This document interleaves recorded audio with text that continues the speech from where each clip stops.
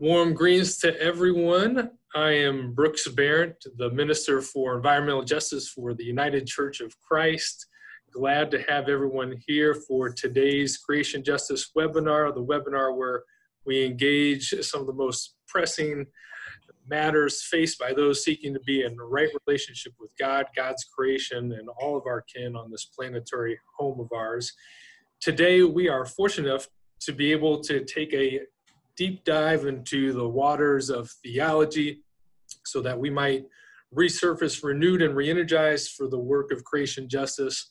But before I introduce our special guest for today, Dr. Robyn Henderson-Espinoza, let me first turn things over to my co-host, the Reverend Michael Malcolm, pastor of Rush Memorial Church in Atlanta, executive director for Alabama Interfaith Power and Light and People's Justice Council.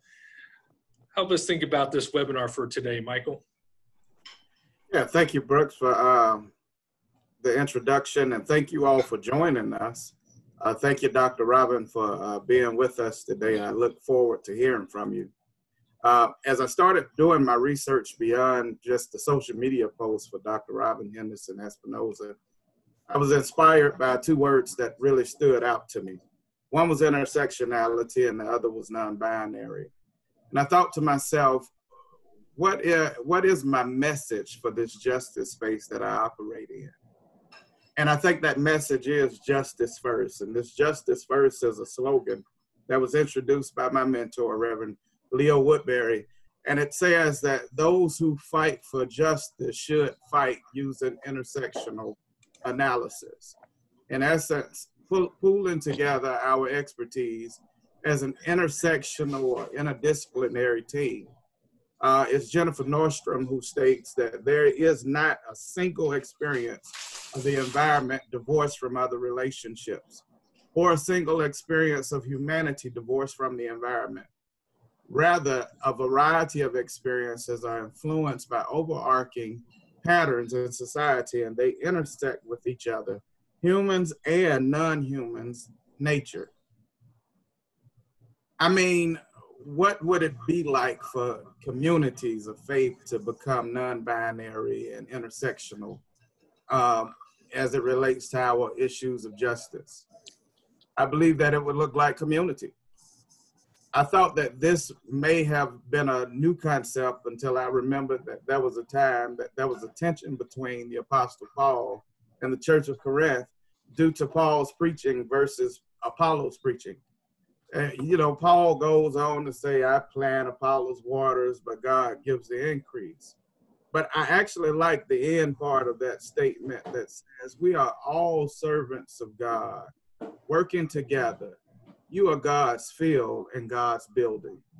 I think that this particular webinar will help us to see this intersectionality and non-binary form of justice. And again, I thank you and I look forward to hearing from you, Doc. Terrific, Michael. Thank you for that framing for today's conversation. As I introduce Robyn, I also invite all of you to introduce yourself in the chat box. Tell us where you're from, your name, your pronouns, your place of worship. Get all that in the chat box so we can get to know you and see the many different places where our audience comes from. Now, for Dr. Robyn. Dr. Robyn is a rising theological star who has been named one of the 10 faith leaders to watch by the Center for American Progress with a new book entitled Activist Theology. Dr. Robyn bridges the gap between academia and activism. And let me tell you, that requires an extraordinary level of intellectual flexibility and versatility. Dr. Robyn's new book is in the stores. I'll share a link to it. You will want to check it out after this webinar if you have not done so already. Without further ado, let me turn things over to our special guest. Go ahead, Robyn. Thanks so much, y'all. It's really great to be here. And in addition to talking a little bit about the book, I want to talk about the relationship of activist theology to our other work in the world, particularly as it relates to our planetary concerns regarding climate change. I've been on a journey these last 5 years after finishing the PhD. I took a faculty post in Berkeley and taught there for a couple years, but then the 2016 election happened, and for many of us, it turned our world upside down, and it did for me. And I remember the night of the election, really thinking about my roots and the call to come home. I'm originally from northern Mexico, the Republic of Texas, and I had left Texas for graduate school. I went to seminary in Chicago and then the PhD in Colorado, and then moved further out west to what I'd be the queer utopia of the Bay Area in the San Francisco, Oakland area.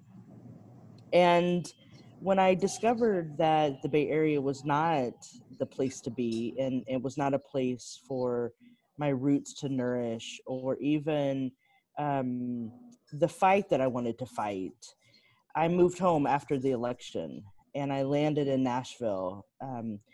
A dear friend of mine said to me after I finished my PhD, Robyn, you just need to go hang out with real people. And, coming up through academia and being entrenched in what I call the self-perpetuating elitism of higher education, you're not around a lot of normal people. You're around people who read and write all the time, who are having a kind of conversation that isn't understandable to the public square.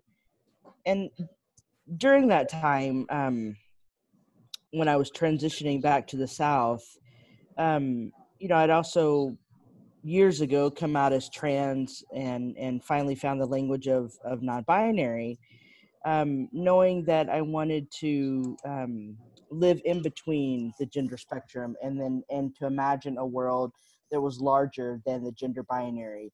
I kind of think that way about theology and ethics too, that there's something larger than Western thought.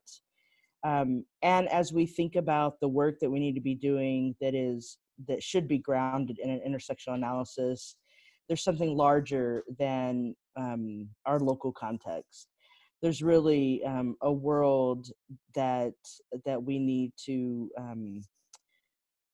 partner with, people of all kinds, certainly non-human animals. So anyways, this language of non-binary, it fit me as a gender expression, but it also became a way about existing in the world as a public theologian, that there wasn't, that there shouldn't be a demarcation between what is academy and not academy, or what is the public and not the public, that we all should be invested in conversation, because my hope is that the work that the Activist Theology Project is doing is the work of collective liberation. And that means coming together with radically different people, doing the work of social justice from a place of bridging. Not just bridging with the sameness that we can recognize, but really bridging from the points of radical difference. So that means racial difference, that means economic difference, that means housing difference, that means ideological difference, that means really building the kind of relationship that we need to have to do the work, to really save our work from the violence and destruction that empire and politics is creating. So I started writing this book, and the book took 3 years to make. And I often tell the story about how I turned in a draft of the book, and they wrote back to me and they said, "This is really great work, but this is not the book that we want. We want to know more about you." And so I spent a whole year rewriting the entire book from the place of story, because the previous draft was this high theory, 5 people could understand it if they were reading the discourse.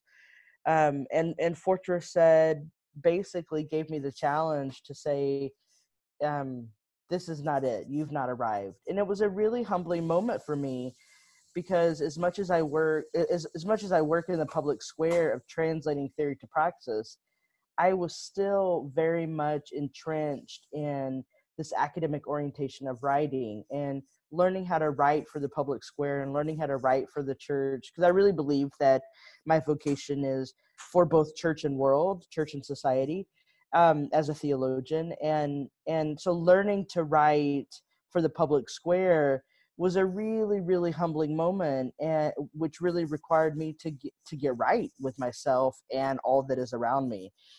And so I just started writing my story. I started writing my story of the questions that I hold, from being younger when my white father employed undocumented workers on his land, and really struggling with that reality and thinking theologically about what does it mean to employ undocumented workers and not a living wage. Like we're still doing that today. We're still, I mean, here in Nashville, the number of immigrant workers that we have are astounding, and they're often not paid at all. So there's a lot of wage theft. But if they are paid, it's not a living wage for them to have a home. So many of them are in shelters. So they work all day for these white serving elites doing gentrification work in the city. And then they're sleeping in shelters at night because they don't have enough to rent an apartment. So I really struggled with a lot of these questions that came from my own life and my own context. I'm born to a Mexican woman, not of this country, and that means that I straddle the relationship between race and power when it comes to, I heavily identify as a Mexican American, but I'm white passing. So I move in the world with power, access, and privilege. I'm also masculine of center, masculine presenting. And so how do I deal with these nodes of power that, when not dealt with in right ways, become very toxic? And so I wrote a book really about my story and the ways that I think theology should be mobilized, which I think is through activism and through acts of justice, and primarily that theology should be mobilized through storytelling. And so the Activist Theology Project was born about a year and a half ago, 2 years ago. And it's a nonprofit based in storytelling and companionship. And we're working to tell a different story about theology and ethics, one that actually works to create conditions for social healing. And so we're really invested in healing justice on a societal level.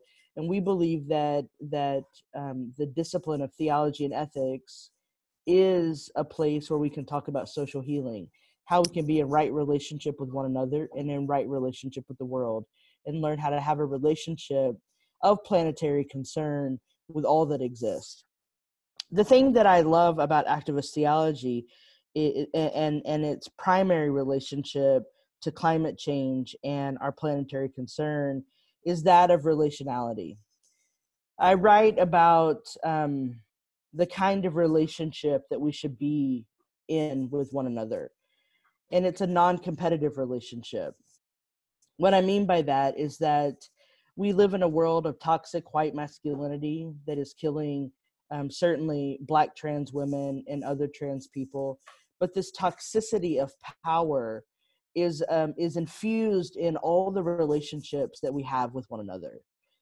It's why the white liberal progressive folks say Black Lives Matter without having an analysis of why it's important to say Black Lives Matter. You know, saying Black Lives Matter is a theological statement around a particular anthropological commitment to flesh that has been marginalized by empire. And so this is all about power and relationship. And when we get right in right relationship with ourselves and the world around us, we can begin to build bridges that are non-competitive, and we can build the kind of relationality that we need to have to really do the work in the world that I think that we're all called to do. So the Activist Theology Project is committed to that, and we primarily try to do that through different media, so through short film, through online courses, And a big place that we are wanting to establish is the role of embodiment and the role of the body in social healing. And so, I don't want folks to think that activist theology is just a thinking project or a thought project. Activist theology is about getting our hands dirty. It is about getting into the streets. It is about bringing people in and hosting people around the table, learning how to, it's hard to hate people over a good meal. That's what I always tell people.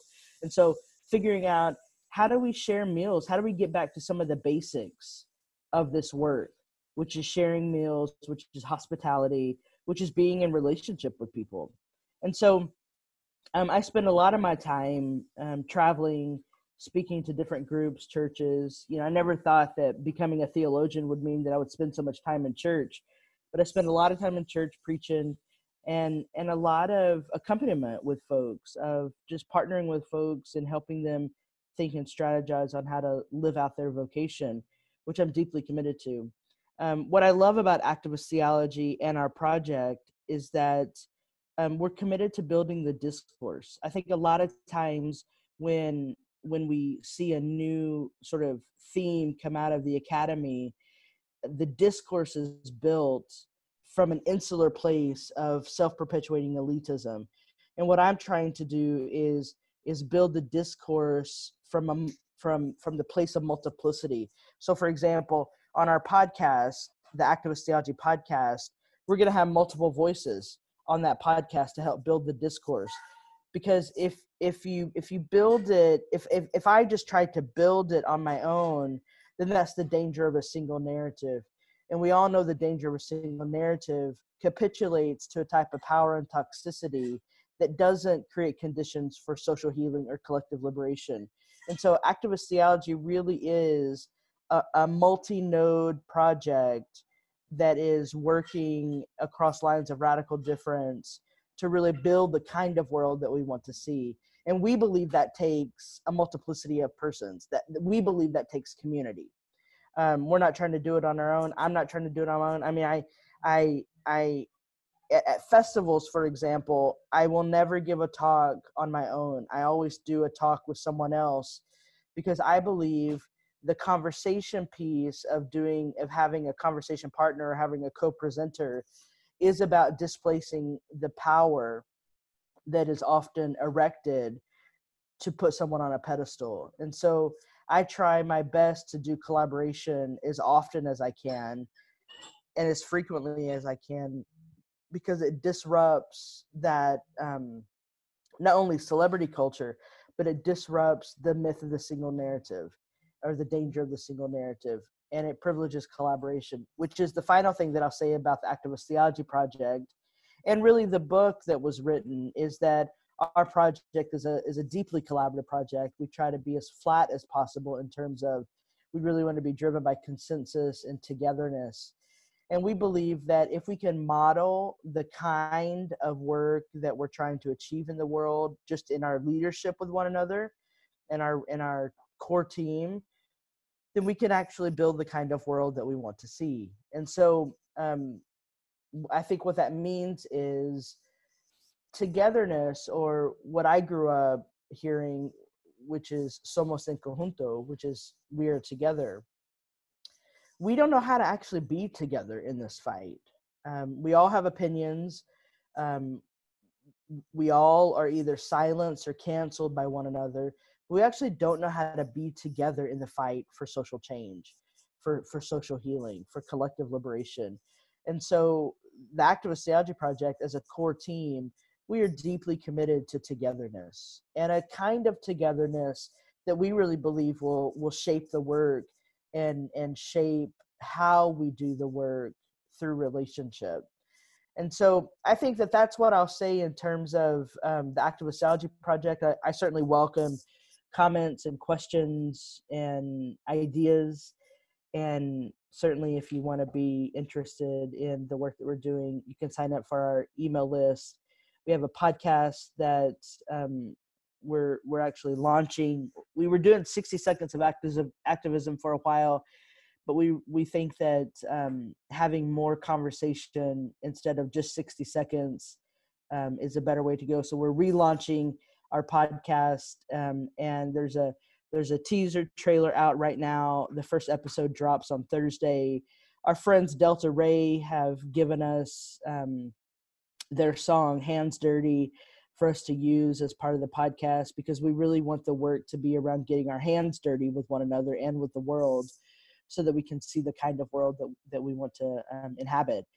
So I think I'll stop there. That's a lot of me talking, and would love to hear folks' questions, or if Brooks or Michael, if you have questions or want me to clarify for your community, I'm happy to do that. And then basically, I just want to be in conversation with y'all, because I believe the more time we can have together, the better world that we can build. And so you can sort of see in my pedagogical approach that togetherness is the way that I want to run with this. So I think I'll stop there, and I'll go for questions. Great, thank you for that. If you want to ask a question of Robyn, you can type it into the Q&A box, and we'll be able to see it there, or you can raise your hand. And I've also got a question I'm going to find here in a second that was emailed to me. Michael, do you have any conversation starters that you'd like to kick us off? Yeah, absolutely. So Robyn, again, I did have an opportunity to do some research prior to, just because I'm a fan. Yeah. But in my research, and you've expressed this term community, could you explain to us what community looks like for you? Yeah, so I think about community from the place of the politics of radical difference. That community, certainly, I think we can see iterations of community where we all look alike. Maybe we have the same skin color, or we have the same educational background. But really, when I'm thinking about community, I'm thinking about a community of radical difference, which means we may not all look the same. We may not all live in the same neighborhood. But it's a term, it comes from the Latin, being in union with one another. And so when I think about community, how do we build the kind of relationship where we're in deep solidarity with one another?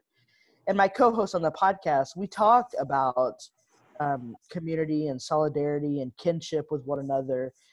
And when we as an organization talk about community, and a community that is comprised of laborers for social healing, we are not talking about folks who look or sound the same.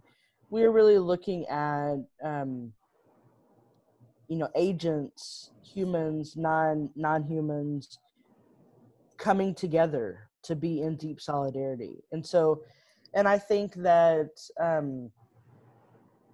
because we live in a world where we are all radically interconnected, both with human creatures, non-human creatures, and the world, that community has to look like, how do we not chop down every tree when we decide to gentrify a neighborhood?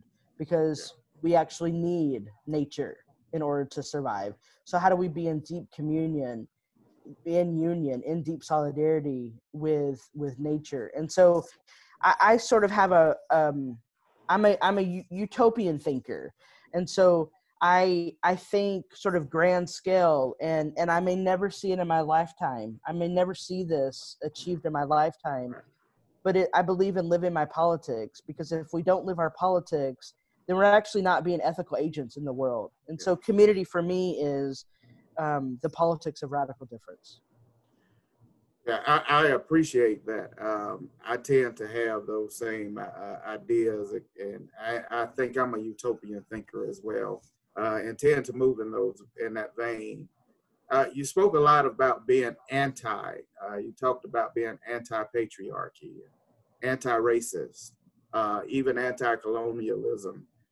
Could you explain those terms and help us to, in particular, because I can't see the audience, but if I know the audience that usually shows up in this space is predominantly white Yeah. audience, and it's mainly clergy. How do Yeah. we be anti when it comes down to our preaching and teaching that helps move the masses that we actually influence?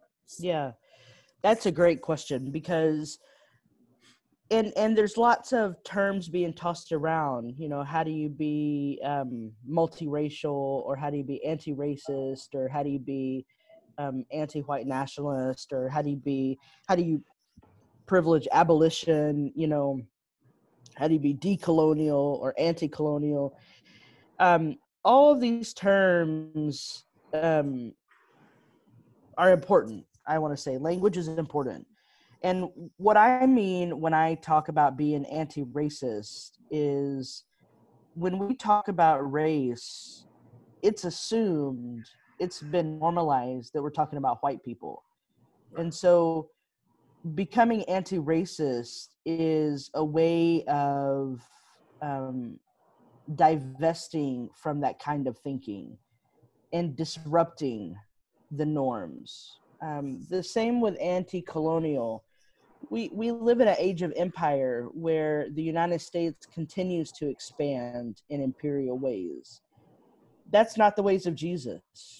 Jesus fought empire. He outfought the empire, and then was crucified by the empire. And so being anti-empire or anti-colonial is, I believe, in line with the Christian tradition. And we need to be real about our tradition. Our tradition had crusades that were colonial in nature, and that's part of our lineage as Christians. But I like to look at the stories collected about Jesus, and what did we learn how to be, or what kind of person did we learn how to be from the perspective of Jesus.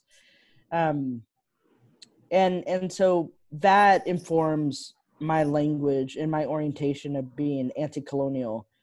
I do read a lot of folks like decolonial thought. So from the perspective of people of color who maybe have been marginalized because of colonial activity. And I think that we need to be invested in authors of color who write from a perspective that is different from ours.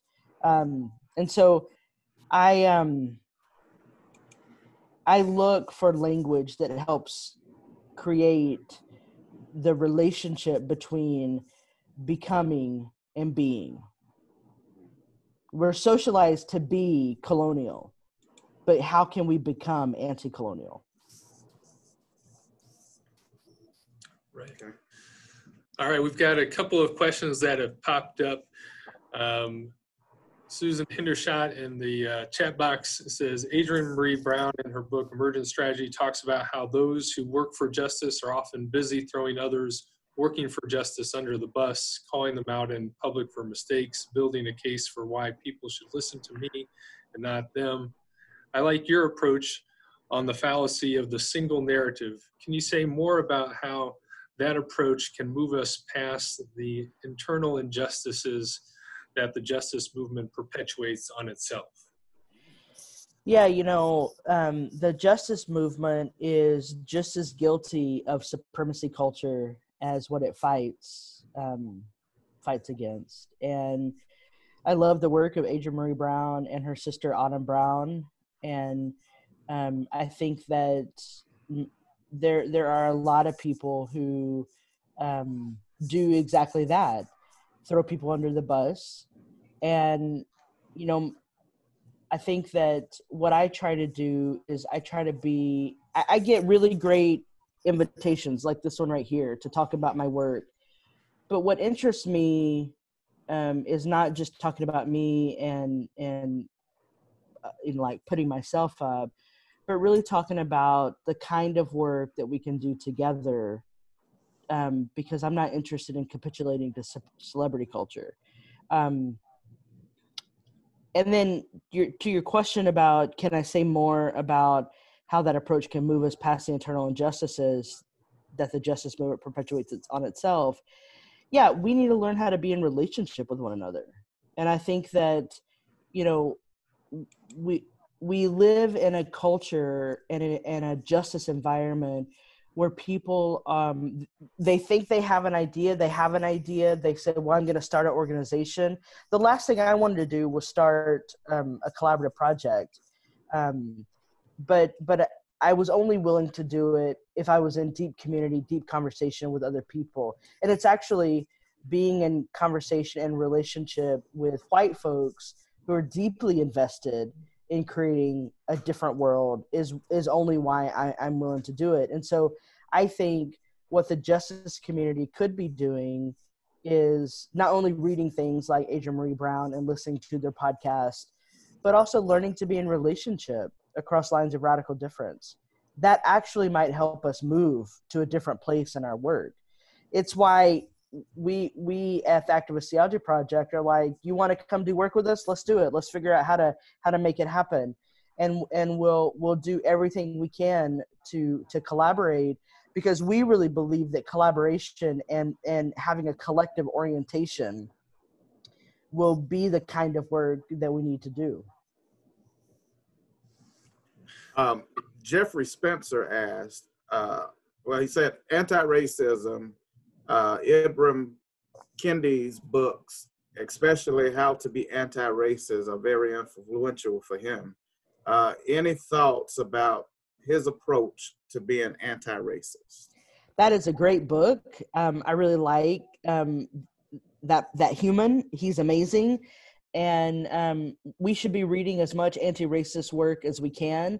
It takes a diversity of tactics. Everybody is going to have a different approach, a different pedagogical approach, different ideological approach. I like how Ibram does it. I think that we should be reading more of that kind of work. And we should be learning how even we got to the place where we have to read about anti-racism. We need to have a historical memory. For example, why is capitalism the way it is? Well, it's because they wouldn't abolish the economic system during the times of slavery and enslavement. That's why we are here where we are. So we don't have a historical memory in this country on why the disenfranchised are how they are and why there's such economic disparity. And so if we can do the work of the historical memory and actually help people understand why we got to where we are, which is what Activist Theology is trying to help folks do through storytelling, then we will understand why we need to read all of the anti-racism work that is available to us. Right. We've got another question here from Laura. I'm so grateful to be hearing from and talking with Robyn. My question is this: the church, especially the UCC, but many others, is in a place of sameness. We gather with folks who share similar theologies to participate in rituals that are similar year to year, with folks who are mostly the same in race, ethnicity, gender identity, age, economic class. And all the time you are spending in churches, how are you talking about gathering across radical differences in these church spaces that are so homogeneous? And or can you say more about your ideas for action for decolonizing the white church? Yeah, that's a great question. I mean, that's probably a question, and we don't have the time to to strategize, but it's the kind of question that we need to be asking, because so many of our communities look like one another, and so many of our communities act like one another. We need to get very real on the power of socialization and the power of white socialization. The reason why we have white churches and the white liberal church is because in part when people of color moved into cities, white folks left the city for the suburbs and began building segregated communities. White folks didn't want to be in relationship with people of color. And so we have to get, again, historical memory. We have to get real serious on how cities came to be and how suburbs came to be, and the role of economic supremacy in that, and the role of all the isms that plague us. I'm in churches a lot, and the churches that I'm in are mostly white, liberal, progressive churches. I grew up evangelical and still very, I still have an affinity for the evangelical tradition. I think they've got something in terms of how to be in community with one another. The white, liberal, progressive church has created a very insular community. And it's going to take a lot to break down those walls and decolonize that kind of church, but it's gonna have to be, I think, helping people feel called to action. And I think a lot of people within the white, liberal, progressive community don't feel called to action. They feel very comfortable in their pews or in their chairs that they're sitting in on each Sunday, and they'll give maybe to an organization, but there's no embodied action to their theology, which is why I talk about, if we want to be church in the world, we need to live our politics. I don't care what you believe. What I care about is how you act in the world, where you buy your groceries, how you treat the people who are begging for money on the streets.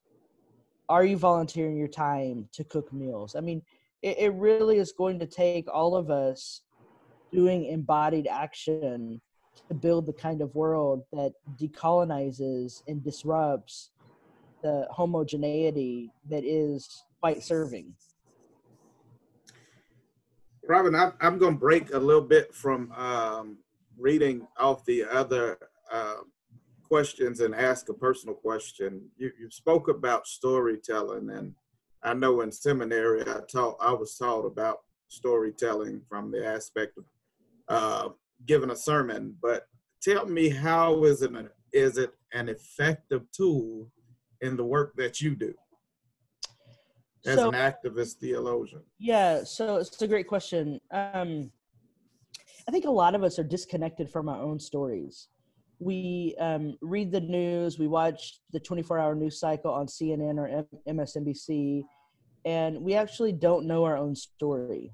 And I think one of the most powerful things that we can be doing as a community of justice-minded people is getting to know our own stories and actually finding out where in our stories are we capitulating to supremacy culture, and how do actually we re-narrate or restory ourselves so that we are in right relationship with one another and the world. So it's about getting to know yourself on a real deep level. So is it the stories that you're telling yourself or the stories that you're hearing from others? So it's both, right? Because we want to build empathy, and we want to build empathy to try to change the world, to try to change our communities, and getting to know ourselves through listening and telling stories is great theological work. Okay. Got a question from Wiley Cook. As someone who is in seminary being indoctrinated with communicating in academic theory, how does one actively learn to translate this high theory into language of the people? Or perhaps is that the issue? Do we just need to start with the people, like Latin American liberation theology? That's a great question. It's hard for me to answer that question because I have 3 degrees in theology, and so I've read the tradition, and I've read the canon, and I've read continental philosophy, and I'm trained as a philosophical theologian. And so I have read all that and I love to read high theory, but you are right that not everyone knows how to translate. And I'll say that as a person who speaks both Spanish and English and who is often living in between 2 languages, a lot of times I feel lost in translation when I'm talking with people, because something I may convey in Spanish is not conveyable in English. And so, I grew up translating and learning to translate theory to action, or theology to praxis, is something that came because I was living in between Spanish and English. And so I would say certainly that starting with the people is great. And the academy is self-perpetuating elitism. In a lot of ways, the academy doesn't care about the people. And I say that way. And so frankly, because I've been in the academy and I still exist in the academy is not concerned with the public square. And so the work of activist theology is super concerned with the public square and with the people. If my work doesn't translate to the people, then I've got to rewrite it. I've got to redo it. And so that's why I think the power of story and empathy and restoring ourselves is the work that we need to be doing in our justice work. And I just want to say to the person who asked that question,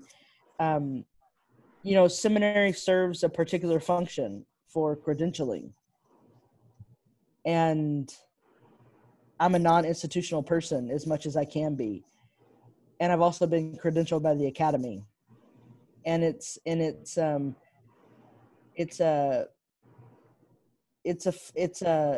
learning to straddle the borderlands and learning when to pick your fight with the institution. And I'd be happy to talk offline about that if that person wants to reach out to me. Peter Saltel asked, how does a community of radical difference shape the work that needs to be done for climate justice? Yeah, so what's really great about building community of radical difference is its non-competitive nature. We need to remember that nature and the environment is at root non-competitive. It's going to happen whether or not we like it or not. And so we can learn a lot from the environment and from nature on how to be with one another. And so I would say that a core value of a community of radical difference is non-competitive, and that's a value that is shared with the environment and climate justice.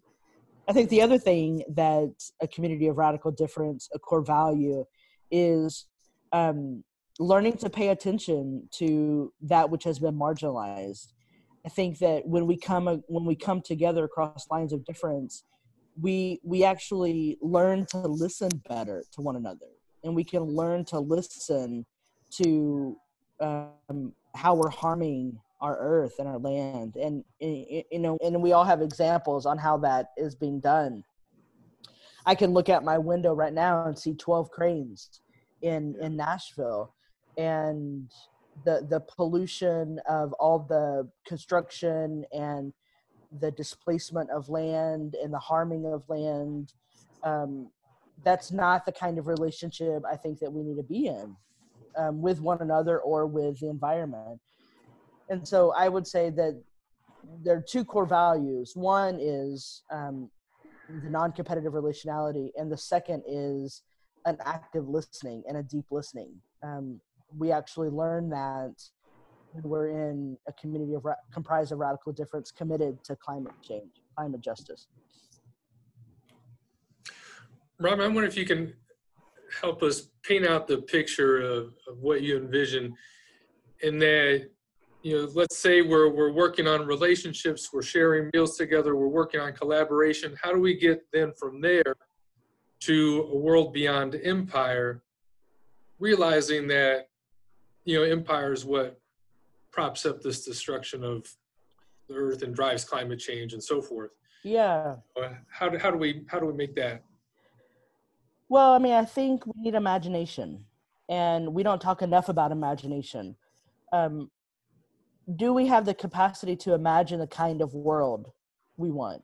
Because it's going to, I work with 4 people at the Activist Theology Project. It's going to take more than 4 of us to build the kind of world. It's going to take me working and us working together to build the kind of world. But if we don't have an imagination of what that looks like, then we're just going to be spinning our wheels.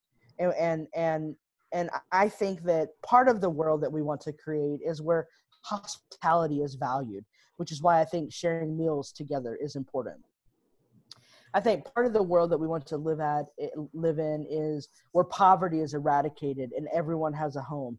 So we need to talk about economic justice, and we need to talk about how gentrification is displacing people. I read an article about Nashville. It costs $80,000 a year to live in Nashville, when most people only make 50 grand.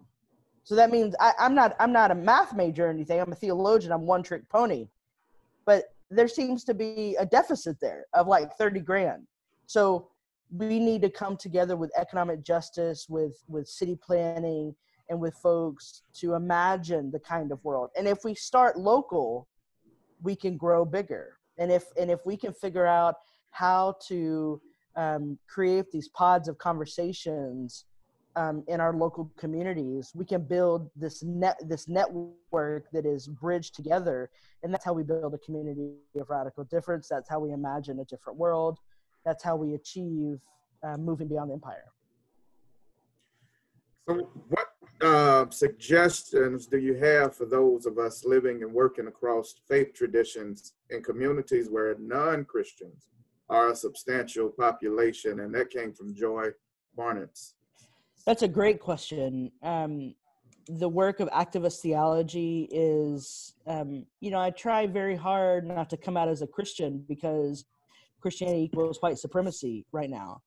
And I work very hard to work with my Muslim siblings, and those siblings who have different orientations, certainly no faith or atheist and agnostic. I think one of the most truest positions that I've had in my life is that of agnosticism, that I don't really know. And I think that that is our work, to build together across these lines of radical difference.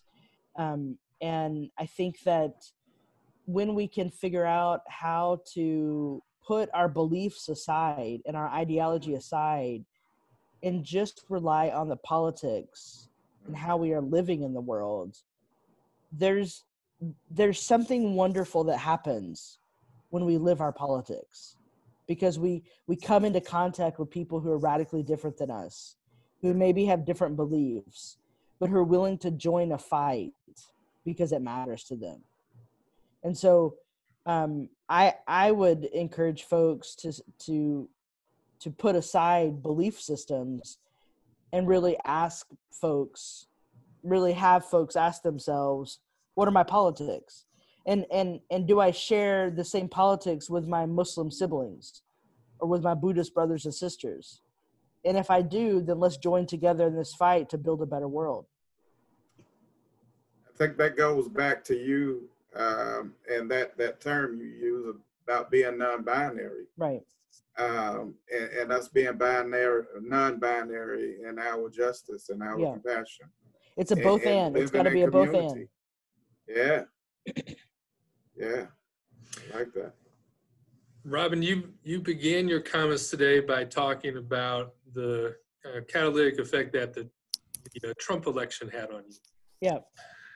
And so I was just at a meeting the other night where the speaker began by saying, all right, it's 2020. That means it's go time. We've got an election coming up this year. So, I mean, what are you seeing and thinking, in this election year for people who are, concerned about the fate of our planet, who are concerned about the critical time that we live in as far as climate goes, climate justice, the critical issues faced, and the immense importance that this upcoming election has on so many different justice fronts. And so what are you feeling and thinking right now on that? A lot, because all the campaigns are reaching out to me for my endorsement. And I think that we need to be very clear that we still live in a patriarchal world. And, I think about the sexism and misogyny that Elizabeth Warren is fighting against. And, I think quite honestly, we should all throw our cards toward Warren, because she's fighting a fight against sexism, patriarchy, and misogyny. And and we should be good feminists and be looking at what she's doing. I also think it takes a diversity of tactics, that we can't rely on the president to fix our problems, because we know that that's not how our system works. And so we need to be talking to our local, state legislators. We need to talk to our federal and national folks, and we need to be talking to the communities that are most impacted by the concerns that we have. You know, if we can figure out how to get you know, the carbon number to a place that is manageable. You know, I feel so concerned about our world, and we're so focused on the presidential election that I think we're losing sight of some on the ground work that we need to be doing. And so, you know, I have opinions about all the candidates, and I think that the last thing we need is an old white man in office, you know, and also I don't want another 4 years of Trump, you know, so it's complicated.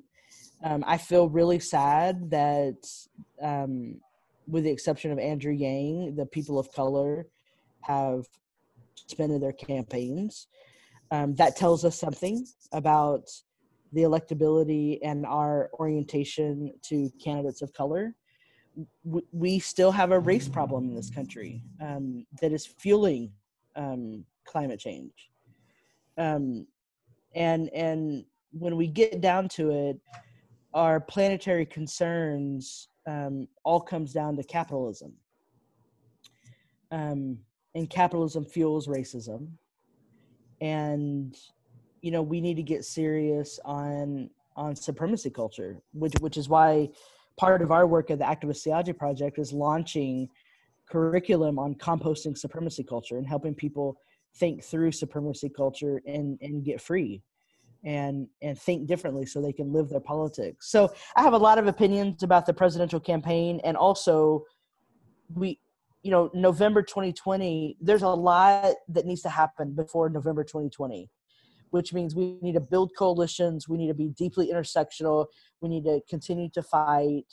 We can't rely on casting a vote in November 2020 for us to get free. That's just not how this works. And so we've got to continue to build the beloved community as often as we can and as frequent as we can through things like this, on conversation and storytelling and sharing insight. Great. Thank you. Michael, do you have any further questions before we roll into calls to action and what we can do from here? Well, actually, you know what, Brooks, I was thinking I'm going to turn my call to action segment back over to Robyn, because I'd like to hear from Dr. Robyn, what could we do as a community of faith to help further your work and the work of this radical difference in relation to our fight for environmental justice? Mm-hmm. Well, you know, I love that question. And I think that, and I've already reached out to you, you know, on email. Basically, how do we build the kind of network that is going to help establish the kind of society? I mean, that's social healing. How do we build the necessary relationships to do the work?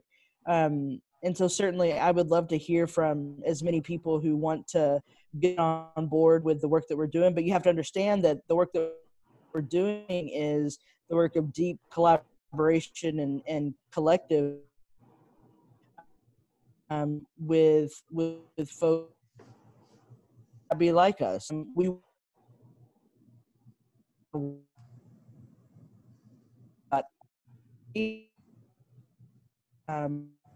kind of world that's my call to action. Is we would love for you to join us, but joining us means being a cog of folks and we're rooted in the South. And so I believe the South has the greatest political potential for change if we really harness the nation. Great. Thank you for that, Robyn. I'm going to piggyback on that in a couple of ways, just to say that our next webinar, we will have some folks from the South, because we're going to be focusing on the most toxic places in the United States, whether it's Cancer Alley, whether it's Houston, whether it's Port Arthur. When you talk about toxic places in the United States, you're often talking about places that are in the South, places that have been called ground zero for the climate justice movement. And so, but that's what we'll be focused on in our next webinar. We're still putting together the pieces for that, so audience, stay tuned for that. And the other call to action, I'm going to echo, Michael and I are part of the UCC Council for Climate Justice. They've come out with a Kairos call to action. Digs into some liberation theology from South Africa and the United States, and puts that together and discerning what we need to be doing right now when it comes to addressing climate and inequality in the United States. So I'll put a link into that, just an opportunity for further theological reflection and discernment for everybody out there. Any closing words, Michael or Robyn, that you'd like to add to the conversation? As I say every webinar, I'll say again, whatever you do, get involved. You don't come to these webinars just to listen. I believe you come to be encouraged to act. And so get involved. Remember what has been talked about today and that radical difference. And make sure that we are intentional about manifesting that. Thank you all for joining us.